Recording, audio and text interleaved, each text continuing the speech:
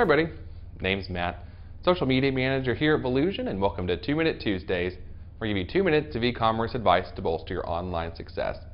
Now last week we gave you 5 things that you need to do before switching over to Facebook's new timeline format for your business page, and we got a lot of good response and questions about it, so we want to give you 5 more critical elements to think about with Facebook Timeline.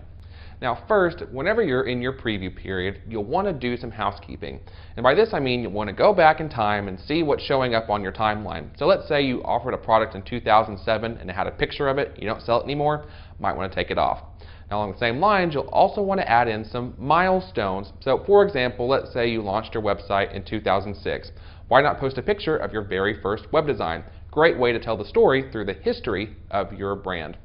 Now too, whenever you're designing the all-important cover photo for your new timeline, you'll want to make sure that you're not selling or spamming in that photo. So Facebook strictly says that you are not allowed to list your URL, you're not allowed to ask people to like your page, and things of that sort. So again, use that real estate for branding only.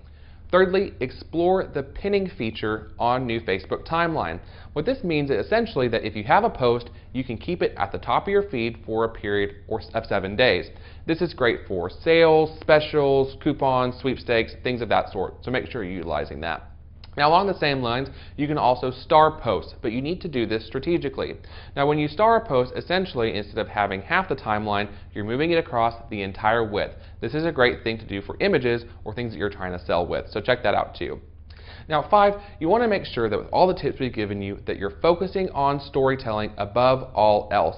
The entire point of Timeline is to tell the story of your brand. So stop spamming, stop soliciting, and make sure that you're engaging and enriching the lives of your customers, and Timeline will be a breeze for you, no problem at all. If you have any questions about this timeline or anything else related to e-commerce, we're always happy to help. From me to you, happy selling.